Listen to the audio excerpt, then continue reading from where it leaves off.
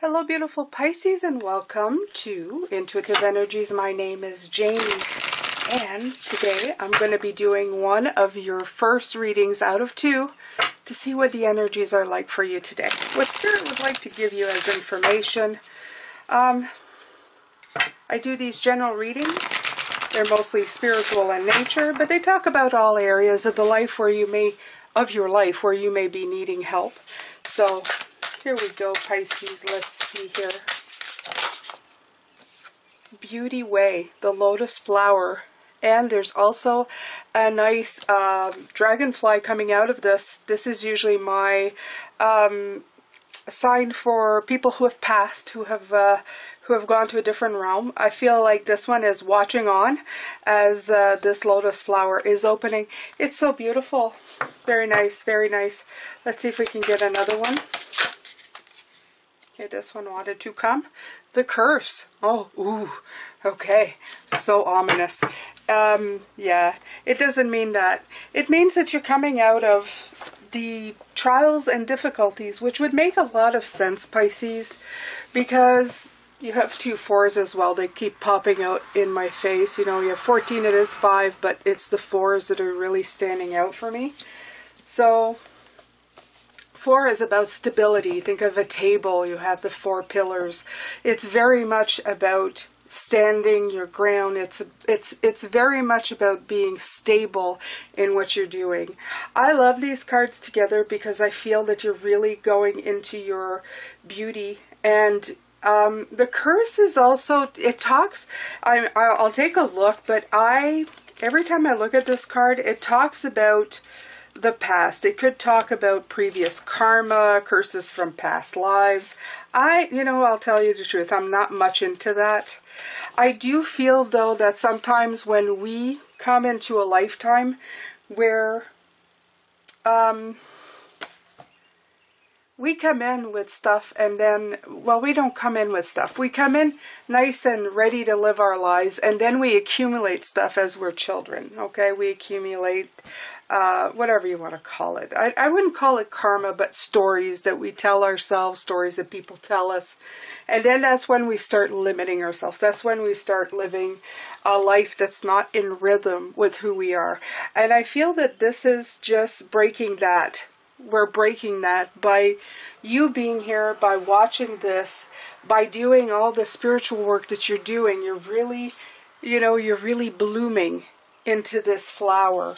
And you're really coming out of that curse, the curse of who you thought you were supposed to be, who you thought you had to walk in somebody's shoes.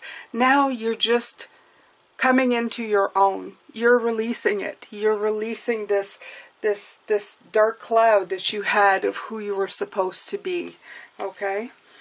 And, yeah. Okay, so the curse here, they write, refers to the limiting stories of our ancestors and the karma from former lifetimes that preordains the events of our lives.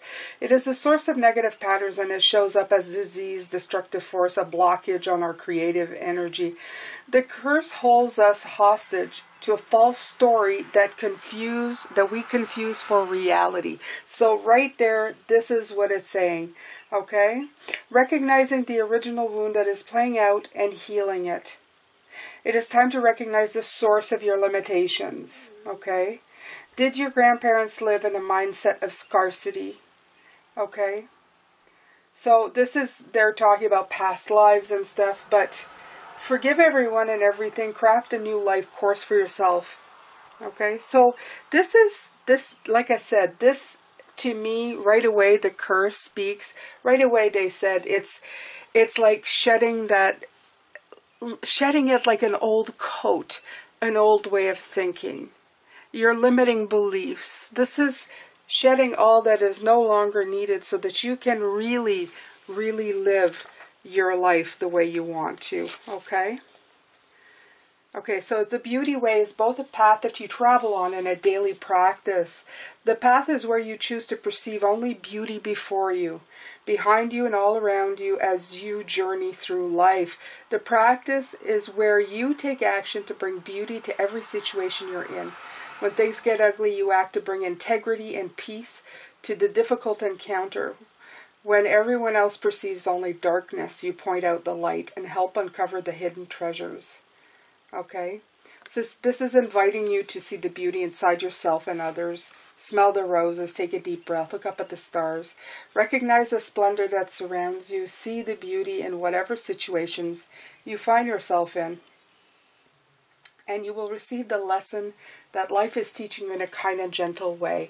And I find that's right. Instead of holding resentment, as we've been talking about, now you're looking at things like, what do I have to learn? What is there to see?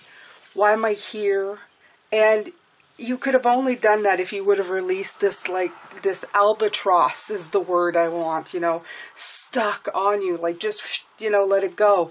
So now when people react badly, you can look at it in a form of, I wonder what's going on with them. Not that you let people mistreat you, but you may not take it quite as personally, okay? Because you've shed the negativity around you, okay?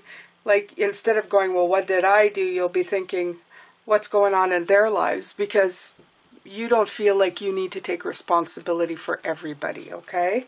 So those are very powerful cards to begin with. I love it. They want you to walk in beauty. They want you to know that that all the work you've been doing has been shedding all of that crap that you've been carrying with you. So gorgeous, so beautiful. I love these feathers. Look at this, the side. It's so beautiful.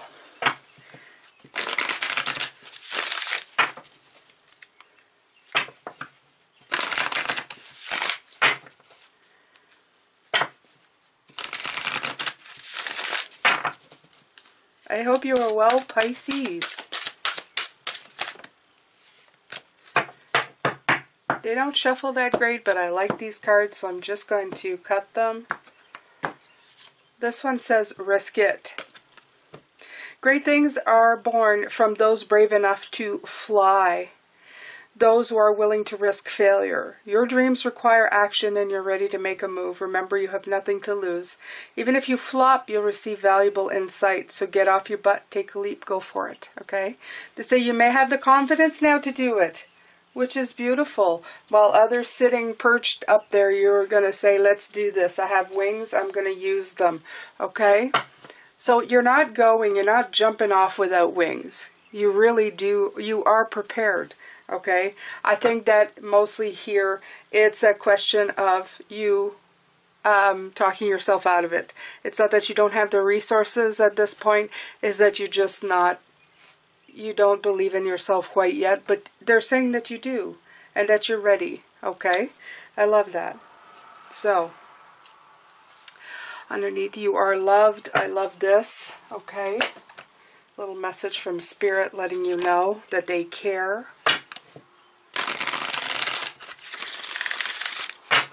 Right, Pisces, let's see here.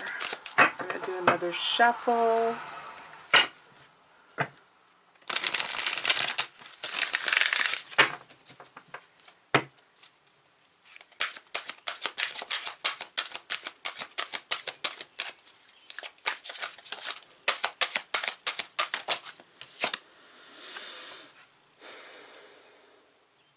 Emotional loss. You have the 5, but I feel with the 5, the 14, it's under the curse here, okay? And I don't feel it an emotional loss. It's kind of weird because I know what this one is. It's the 5 of, it's the 5 of Cups. But what I feel is that you're losing that albatross. This is what we're talking about. You're releasing it, okay? This weight, that loss that's emotionally linked to you, you're losing it. It's that kind of loss. So that you can be free, to be better, to do things. And if you haven't begun doing that, Pisces, it's time. Okay, it's time to work on those things. You will have a freedom in your life that you have never felt before by doing that. You're going to cause healing and advancement in leaps and bounds that you have never, ever that you've never experienced, okay? I love that, because you almost see it like you see the heartache almost like being released in waves, like just releasing it to the universe, releasing it to the cosmos, like just let it go, okay? You got to release these curses of pain and these feelings of guilt and stuff that relates to the past, okay? Some of you may say, how do I do that, Jane? Address them, okay? Don't ignore them. If you need to cry, cry. If you need to speak, speak. If you need to write it down. Make it until you, make it until you can get rid of them. You have a lot of cups today. Emotional withdrawal. See that? You have to withdraw, and this is the answer to what I was saying. For some of you, you're going like, I don't know if I can. Yes, just leave and go somewhere. Go on retreat. The normal Eight of Cups, you see somebody walking into the mountains. Take a time out if you need to. Deal with it.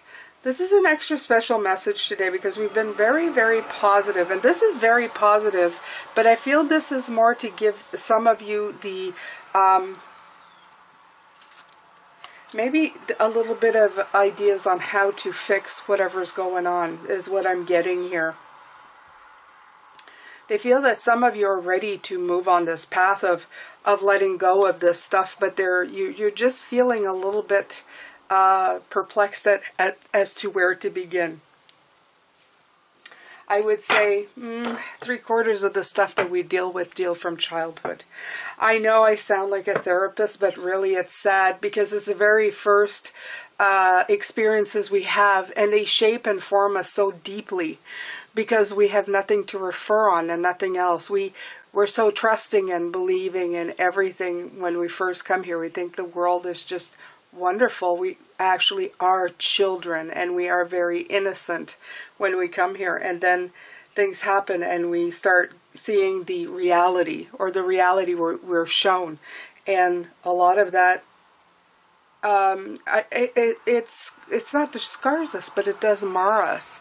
And for the generation who came before, you know, the baby boomers and the Gen Xers and all that, we're not living in a place where we are now, where you can't say boo to anybody without, you know, having some kind of social uprising. We had to put up with a lot, okay? And I'm not judging anybody. I'm just saying that's the way it was. That's just the way it felt, okay? So we have a little bit of a ways to go, okay? But we can get over this. We can triumph. And this, I do believe, is a chariot in this. We need to drive that momentum. We need to bring it forward. I'm sorry, I thought I heard something. To get past this, okay? Yes, of course, we need to do more work than some who have the luck of just, you know, being born and parents being sensitive to the fact that they know that they're shaping very, very young minds, and that their first experiences here need to be gentle enough not to crush them or crush the dreams or the belief in themselves. But for some of us, we didn't have that, and you can't even blame the parents because they didn't have it, okay? It's an evolution of things. That's just the way it is. So maybe some of you need to emotionally withdraw, okay, to deal with the loss, because they both have emotional withdrawal, emotional loss. So you have to withdraw to deal with the loss and to get rid of this curse, okay? But you have to do it. This is a drive card. This is a momentum. So that means you have to drive this healing. You have to do it yourself. A lot of people in our lives, they're showing me, we wait for somebody to see the errors in their ways and to come and ask for forgiveness. You may wait a long time. So it's better to just deal with it and realize that if things happened and they shaped who you are, to just thank them for the lesson that it's given you and everything you've learned and how it's shaped you so far in the positive ways, because there's always something good. Like I said, contrast is good in our life. If we don't if we don't have any contrast, this is this discontent and boredom. It's like sitting in a white room and being white. You'll never see the difference. So we have to realize that all of these things that we've come through, all of these things that we've carried with us, will only feel relief from them, from having them in the first place. If we never had them, we would be completely bored. Okay, there'd be nothing for us to do. We'd live, I mean, a rose garden is beautiful, but if you just walk in a rose garden every day, seeing the same rose over and over again, it's kind of, you know, it's the same thing.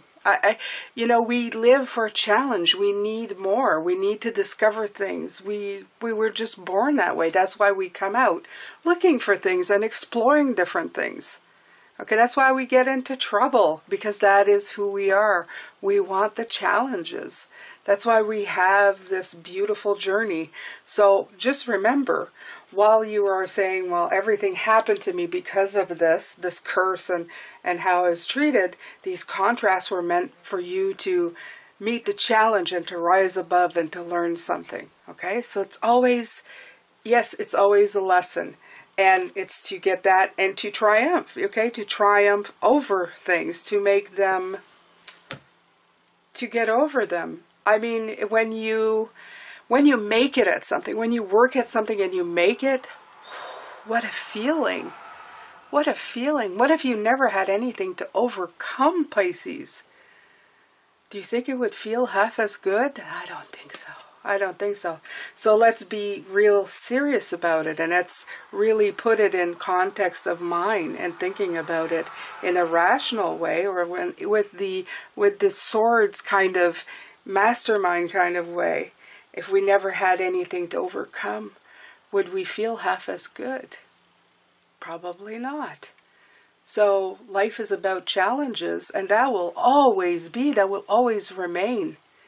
But you can live in a challenge and trying to overcome them in the best possible way.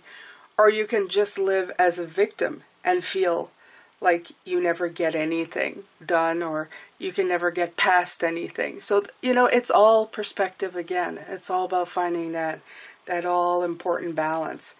I agree, sometimes life throws you some stuff, but it's seeing the beauty in life, okay? This is what this is. This is this explanation as well. Do you see the beauty in life? Do you see what's going on around you? Do you see it in the very best way possible? Okay.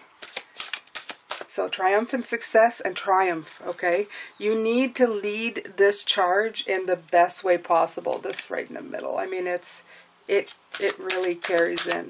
It's how you carry yourself, okay? You can call yourself someone who survived. And I used to say this when all of the things that happened to me. I used to say to people, I'm a survivor. And that sounds like I had to overcome nefarious stuff. And I felt that that wasn't true. And I said, after a while, I just said, no. I finally learned how to live. Okay? I met the challenges. And I found out what I wanted and didn't want it. And living my life to the fullest. I'm not surviving life. I'm living life. Absolutely. Okay? Right. New beginnings. I love this. So this is telling you to prepare, because when you do this, when you let everything go, when you have a fresh perspective, when you don't take everything that everybody is doing as a direct affront to you, as the weight of the world on your shoulders, when you finally let go of that last curse, that last albatross, and start taking things in as learning experiences, and that everything is beautiful, and that you can triumph over things, and thank God for the challenge, because life would be boring otherwise. You're going to have a fresh new beginning. You're going to invite new beginnings in. You're going to invite new challenges. You're going to invite fresh perspectives and happiness, okay? Right. And partnerships and alliances. I love this. This partnership and alliance card, this is the Three of Pentacles, I do believe. Or is it the Three of Wands? It's purple. It could be wands, I think. I don't know. Anyway, doesn't matter. To me, I see here partnerships with people who feel the same way, who want to be around your energy because they think, nothing gets her down. You know, building can fall around her and she's thinking, hey, I'm still standing right here. Isn't that novel? You know, everything went around me, but I must be standing on the right spot. You know, the sun is still shining on me. People are attracted to people like this. And I'm not saying that you can't have a bad day, Pisces. Absolutely, we all do. Oh my, I have my share. You guys can't see it because I come here to give spirit messages. But as a person, I'm just like you, probably worse some days. Absolutely. I can sit and grovel like the best of them. Oh yeah, feel sorry for myself like the best of them. Absolutely. But the thing is I don't stay there. I refuse to stay there. I can't. It just feels yucky and bad. Something deep inside me wants to live. And this is what this is. You want to live and you want to be happy again. So you meet that challenge, whatever way. You do what you need to do inside of yourself to deal with that emptiness, deal with those challenges that are bringing you down, that make you feel like you've cursed. I did feel like I was cursed for a long time. You guys, a lot of you know my story. I've had a lot to overcome. And yes, sometimes I felt like, wow, well, yeah, my life really sucks at times. But it's okay. It's okay, Pisces, okay? I find that the more it sucked, the more I wanted to fight to live the very best life possible. And I feel that was a gift that was given to me from my past experiences, from my times here. It's something that I learned, that I needed, that was important. It was in my goodies bag to bring with me to just get myself back up and keep going, okay? And I wish you the same. I wish you the same light, that little light that keeps shining in there, telling yourself that tomorrow's going to be a better day, that you are not cursed, that you can make your own life and make your own way and drive your own success with this chariot, okay? Ooh, that is a good one. All right, Pisces. Well, I'm going to let you go with this one, and what I'm going to do is I'm going to do an extended. So if you have not already subscribed, please do. And please hit that like button. It really helps this channel. Comment. Tell me in one word what you are today. I am in a word. I'll know. I'll enter you into giveaway. The reason I do these things is because I want you to look at your life and see it in a way of what you are seeing every day in one word. Is it a good word? If I were you, I'd try to pick the best word possible. I want you to really think about how you envision your everyday. We only have a certain amount of days here. If you say, I am sad, you have committed to being sad that entire day, okay? So I want you to remember that these things happen. Yes, you can be sad. Just don't make it for an entire day. Like I said, we don't know how much time we have here. I just want you to be, aware of how you treat every day in one word.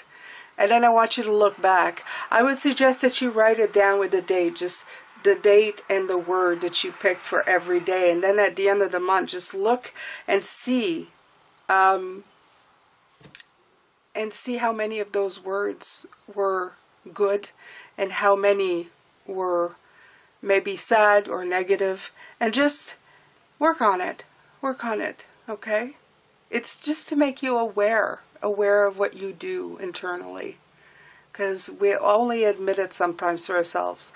If you don't want to do it here and you just want to do it in a notebook, that's fine too. Thank you so much, Pisces. I'm going to let you go with this. I'm going to concentrate on the extended later on, and take care of yourself, okay? A lot of love, light, and blessings to you.